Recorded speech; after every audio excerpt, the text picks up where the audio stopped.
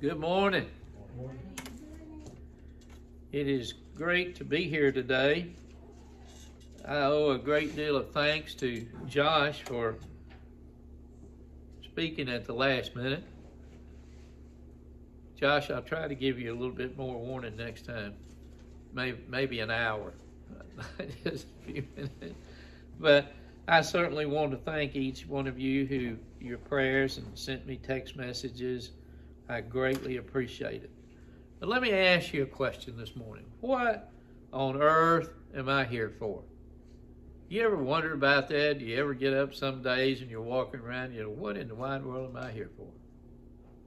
What am I supposed to be doing?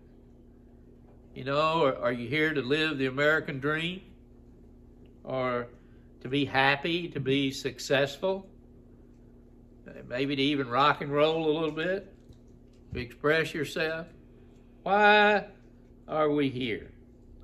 You want to find out how to find our purpose? I did a search in Google. You ever sit down at your computer and just Google up some things? It's actually pretty interesting, but I actually Googled purpose of life. And I found that you can go to a place that's called higherawareness.com, and according to that website, to find your purpose. You draw it out of yourself. Others say you discover your dreams, go after your goals, aim high, believe you can achieve, figure out what you're good at. But, going Googling to find out how to find your purpose, you may have a hard time finding the truth. You were made by God for God. You and I were made by God for God. You were put here for His purpose.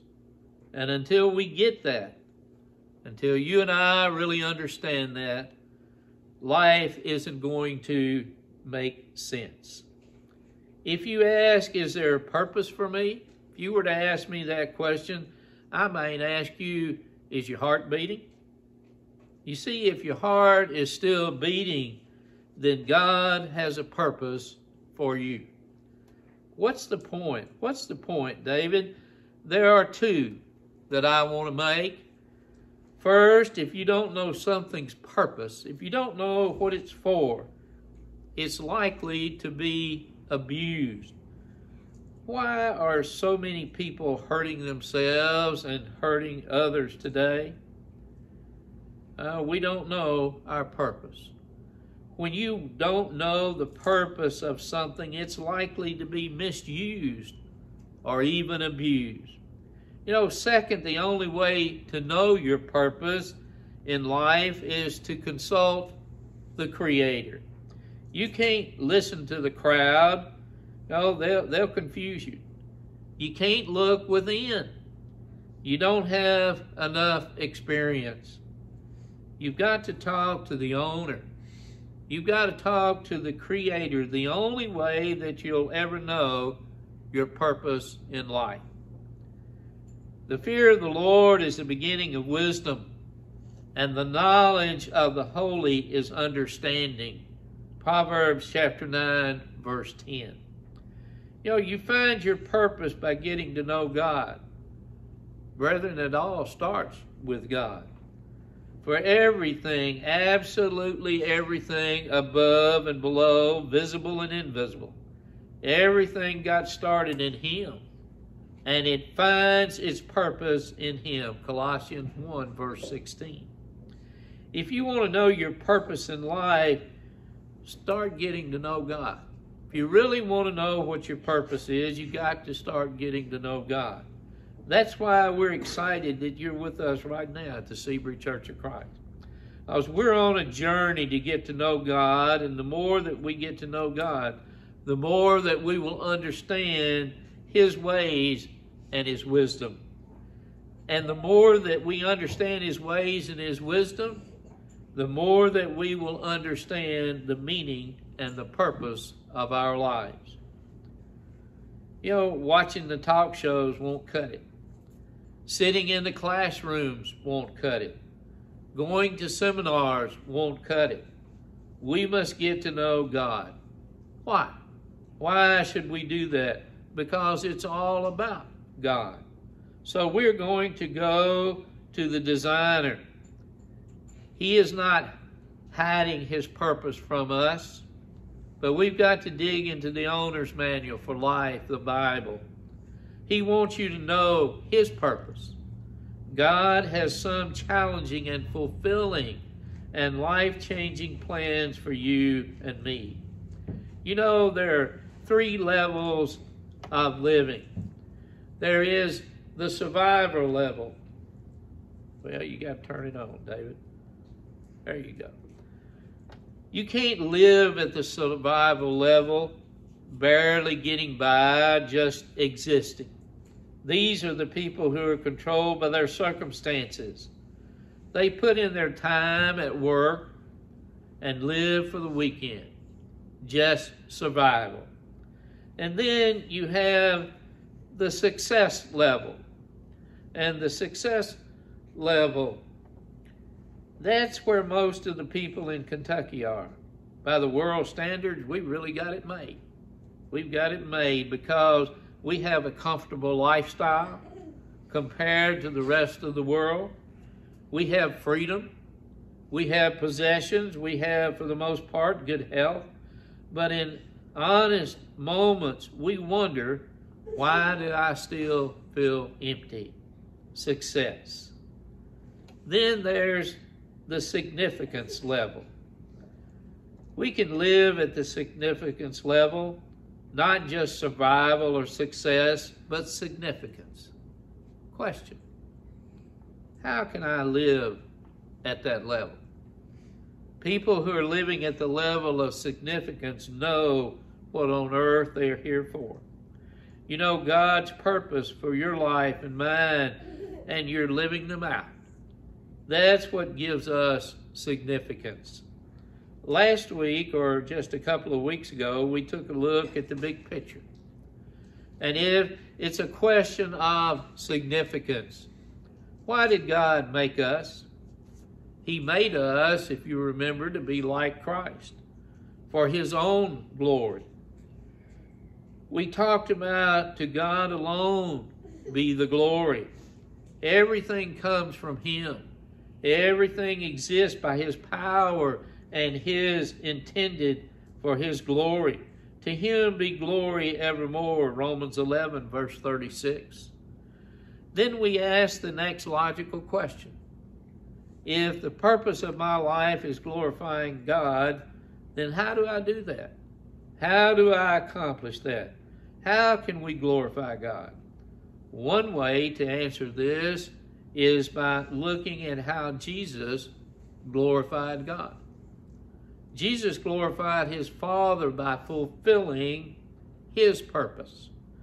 On one of his last nights on this planet, Jesus prayed to his Father, I have brought glory to you here on earth by doing everything you gave me to do. John 17, verse 4. Jesus fulfilled his Father's purpose for his life. Now we too can glorify God by fulfilling God's purpose for our lives. Let's review those purposes that we surveyed a few weeks ago. We were planned for God's pleasure, that's worship. We were formed for God's family, that's fellowship. We were created to be like Christ, that's discipleship. We were shaped for God's service, that's ministry. We were made for a mission, and that is evangelism. Now, we say around here that we exist to help people grow, to be passionate followers of Christ. That's our purpose, brethren, as a church. It's entirely consistent with what we're going to learn. Notice the emphasis on followers. Fulfilling God's purpose for our lives will help us become passionate followers of Christ. That's the way we walk in his steps. This week, I really was drawn to a very, very powerful, in my mind, and demanding few verses in the Bible that actually tells you and I what we need to do to walk in His steps, to be His passionate followers, to live out God's purpose for our lives. Let's read it. Turn in your Bibles, if you would, please, to Luke chapter 9. Luke chapter 9, and look at verses 57 through 62.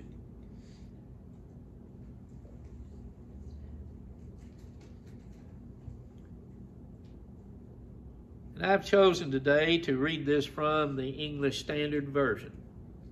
Luke chapter 9, verses 57 through 62. Story that I'm sure that we're all very familiar with. It says, as they were going along the road, someone said to him, I will follow you wherever you go. And Jesus said to him, foxes have holes, and birds of the air have nests, but the Son of Man has nowhere to lay his head. To another he said, follow me. But he said, Lord, let me first go and bury my father. And Jesus said to him, leave the dead to bury their own dead. But as for you, go and proclaim the kingdom of God. Yet another said, I will follow you, Lord, but let me first say farewell to those at my home. And Jesus said to him, no one who puts his hand to the plow and looks back is fit for the kingdom of God. Luke chapter 9, verses 57 through 62. Challenging. I think these are challenging, even stunning, and truth be told, disturbing. Jesus doesn't make it easy for us, does he? He doesn't make it easy for us. What's it going to take for me to follow God's Son and find God's purpose? Jesus encountered three people who, if you will, for lack of a better term, think about it, they flirted with following him. What he said to them has been recorded for you and me. And what he said to them, he says to us today. Three big ideas today come from these little 6 verses. Number one, I will count the cost. You know, a lot of people hear about the benefits of following Christ, and they want to sign up. Well, why wouldn't you? There's forgiveness, there's heaven, and a purpose, and a meaning, but you don't get all that without paying a price. All of that comes with a price. As they were going along the road, someone said to him, I will follow you wherever you go. Luke 9, verse 57. At this time in Jesus' ministry, he was really popular. Crowds were hanging on to his every word. They liked the miracles that he performed. And so this man may be saying something like this. Hey, Jesus, following you sounds good. You know, sign me up. Maybe he's thinking, if I hang around Jesus now, I'll have a place of honor later. I like the lights. I like the crowds. I like the miracles. So he says, I like hanging around with you, Jesus. We're the center of attention. You're where it's at. Oh, he looks like a whatever, a wherever, and a whenever follower of Jesus. But he was more than likely expecting Jesus to set up an earthly kingdom. And Jesus sees what's in his heart. And what he's going to say to this guy who says, I will follow you. And Jesus said to him, foxes have holes, and birds of the air have nests, but the Son of Man has nowhere to lay his head. There was no room in the inn when Jesus was born, and there's no place now for him to spend the night. Jesus is saying, think about the cost. Do you know what you're saying when you say you'll follow me? It's not going to be big crowds and prestigious positions and popularity. There's a cross to carry. See, this guy missed the implications of what it means to be a true follower of Christ. Don't miss this. If you want to follow Jesus and find your purpose, it will mean some hard things. It'll mean sacrifice, suffering, service, self-sacrifice, rejection, loneliness. All are part of the cost of following Jesus. Think about it. Jesus died and he rose. That's the basis for our forgiveness. That's the heart of the truth. Jesus died and rose. If we're truly going to follow him, we must experience a death and a resurrection. And he said to them all, if any man will come after me, let him deny himself and take up his cross daily and follow me. Luke chapter 9, verse 23. There are no shortcuts in following Christ and fulfilling our purpose. We die to self, and then we fulfill our purpose. Death. I die to fulfilling my own purpose for my life. Resurrection. I live to fulfill God's purpose for my life. No shortcuts. You can't say, I want to get it quick and easy. There has to be a death to self. Moses' life was transformed by 40 days on Mount Sinai. Jesus was empowered for ministry by spending 40 days in the desert. The disciples were transformed by the 40 days with Jesus after his resurrection. What's it going to take for me to follow God's Son and God's purpose? Brethren, I don't know about you, but I am telling you, I am willing to count the cost. And number two, I will put Christ first. Who or what is in first place in your life? Jesus has a radical way of expressing what's in first place in your life. Let's look at the second conversation in these verses. To another he said, follow me. But he said, Lord, let me first go and bury my father. Luke chapter 9, verse 59. Some scholars say that the fact that this guy is here hanging around Jesus is an indication that his dad isn't dead yet. His dad is more than likely sick, so he's able to come and hear Jesus speak. Presumably, Jesus is also teaching close to his home where this man lived. There's no evidence in the words here that the dad is already dead. What the man may be saying is this: after my sick father dies and after the funeral, then I'll come. He is impressed by Jesus, but he's not ready to follow him immediately. I'll join you after my father's funeral. Do you see his indecision and his delay? Do you?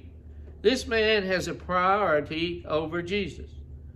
What is Jesus going to say to this guy? Well, and Jesus said to him, leave the dead to bury their own dead. But as far as you, go and proclaim the kingdom of God. Luke 9, verse 60. You know, the spiritually dead should bury the physically dead. It seems like Jesus is heartless, doesn't it? You know, that he doesn't care about the grief process. However, we know he was deeply moved when Mary and John were at the foot of the cross when he died. And the overall teaching of the Bible is that care and respect and honor be shown to those who have passed away. Here Jesus has tailored an answer that this man needed from Jesus. To conclude from these words that we must never attend funerals, including your own family members' funerals, is not what this is about. Jesus often uses radical statements to make a point. He's making his point about what it means to put him first. He's looking for a radical, revolutionary change in this man's priorities and in ours. He's not looking to be resident within us. He's looking to be persistent within us. In the nearest and dearest relatives we have are standing in our way to keep us from following Christ, it's necessary that we have a zeal that will cause us to love Jesus more than we love them. God wants your whole life. There's not a single verse in the Bible that says you can live your life any old way you want to. God wants all of you. He doesn't want 10% or 50% or 99%. He wants all of you. God is very clear about this. Give yourself completely to God since you have been given new life, and use your whole body as a tool to do what is right for the glory of God. Romans 6, verse 13. It should be all of you.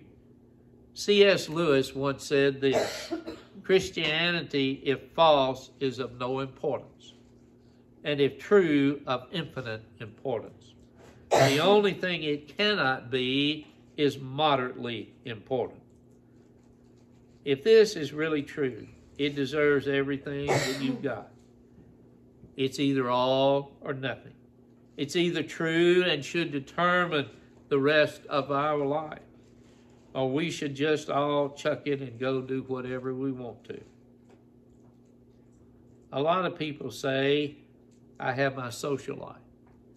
I have my career, my recreational life, my family life, and over here, I have my spiritual life. It's like they are saying God is a piece of my life. He's one part of the pie. Wrong. God permeates the whole pie. He wants the whole pie to be under His control. No one can serve two masters, for either he will hate the one and love the other, or he will be devoted to one and despise the other. Matthew 6, verse 24. It is impossible to have two number one priorities in your life. You're always going to have a number one, a number two, a three, four, five. You can't have two number one priorities. Let me let you in on a life-changing truth. To grow, you must learn to say no. You can't say yes to everything. You have to say no to some things. You have to say no often to good things so that you can have time for the best things. If you are serious about following Jesus and fulfilling your purpose for life, you have to make space for God in your life. And if you're going to make space for God in your life, you're going to have to cut out some stuff. You can put only so many irons in the fire before you put out the fire. Your life is already overcrowded, but not everything in your life is equal value. So you need to ask, what am I going to stop doing? Anytime you take on a new challenge, you should say, what am I going to do? There are some things you ought to procrastinate about, because they're just not worth doing. They're not bad. They're just some more important things that should be done if you're going to grow spiritually. Maybe you're going to have to give up an hour a week of TV. Maybe you'll need to cut back on your physical workout so that you can focus on your spiritual workout. There's always a cost of putting Christ first in your schedule, but the rewards are worth it. What's it going to take for me to follow God's Son and find God's purpose? Well, again, I will put Christ first. Number 3, I won't look back. Yet another said, I will follow you, Lord, but let me first say farewell to those at my home. Luke 9, verse 61. One scholar says that this man may have had the desire to set in order his family affairs and then get rid of some material things. After that, he's all set to follow Jesus. Again, Jesus knows what's in this man's heart. Maybe Jesus knew that his family members would try and talk him out of following Christ, and they can be very persuasive. Here's the challenge from Jesus, And Jesus said to him, no one who puts his hand to the plow and looks back is fit for the kingdom of God. Luke 9, verse 62. Trying to plow forward while looking backward gives you a crooked furrow. You know, plowing in one direction while looking in other directions will never work. Do that and you'll be fit for following Jesus? No. This man is distracted and he's divided. Jesus says, I want you to be focused. I don't want you to look back at what you've given up. If you look back at the worldly life I'm calling you to leave, then you aren't fit for being my follower. I want you to look forward to where we're going. Once you begin life with me, you keep on coming with me. No turning back. What's it going to take for me to follow God's Son and God's purpose? I will not look back. I will count the cost. I will put Christ first. I will not look back. This is what it means to be a follower of Jesus. Are you a true follower of Christ? You ask yourself that question. Are you a true follower of Christ? Has there been a death and a resurrection in your life? You know, I read an article about some young adults being baptized recently. One of the young men being baptized, his name was Jason Newhaus. The need to find out the answer to the question, what on earth am I here for, was something God used to draw him to Jesus. I want you to take a look just for a moment at just some of what this article said. He said, do you have a relationship with Jesus Christ? If you aren't sure of this, the preacher there said, I'd like the privilege of leading you in prayer to settle the issue. And he asked this young man, the others that were there, he said, let's bow our heads. And I am going to pray a prayer, and you can pray it in your own heart. And the preacher began this prayer, and he said, Dear God, I want to know your purpose for my life.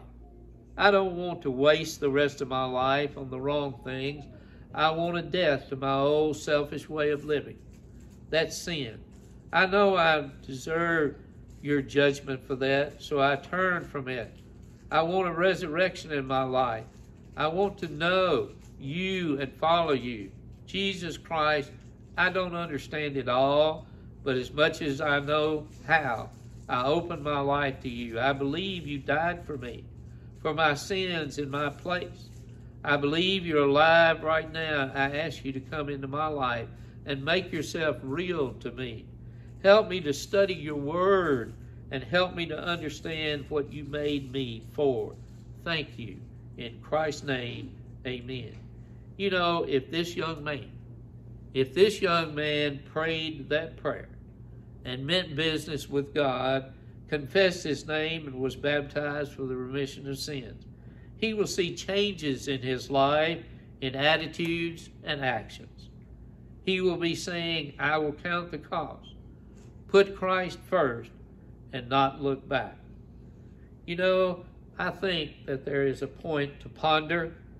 The pursuit of a purpose requires the payment of a price. There's a verse to remember, and he said to them all, if any man will come after me, let him deny himself and take up his cross daily and follow me. There is a question to consider. What will I say no to in order to fulfill God's purpose for my life? Some of you are seekers, just checking things out. I'm not even sure I buy this, but I'm intellectually honest enough to check it out. That's great. We're glad to have you on this journey. Some of you are stumblers. You'd say, I call myself a Christian, but I'm not really very close to God. And I have been really honestly living for my own plans and not God. This is a good time for you to come home. Some of you are strong in the faith, and you can go deeper with God and bring others along too. George Herbert said, it's never too late to be who you might have been. In some Christians, you know, there were some Christians recently in the area of Cleveland, Ohio, that went around and did some videos of people, and when they asked, what's the purpose of life, one man said, do something with your life that will outlast it. That's not bad, is it? So the question is, do you know God's purpose for your life? Do you want to know? In closing, I think there are some questions that we need to ask ourselves. At what level of living life are we? Are we at the survivor level, just getting by? Are we at the success level, that think we have it made? Are we at the significance level, and we know God's purpose for our lives? Am I willing to count the cost, put Christ first, and not look back? How we answer these questions should answer how you respond to the Lord's invitation. Have you confessed His name and been baptized for the remission of sins? If not, why not now? What will your answer be? If you have been baptized for the remission of sins but have not been willing to pay the price, nor to put Christ first, and you keep looking back, you think you have it made, but your life seems empty, won't you come now and ask God for forgiveness and start your purpose for life, and that is glorifying and praising God in the life that you live? Again, what will your answer be while we stand and sing? Hallelujah, praise Jehovah from the heavens, praise His name. Praise Jehovah in the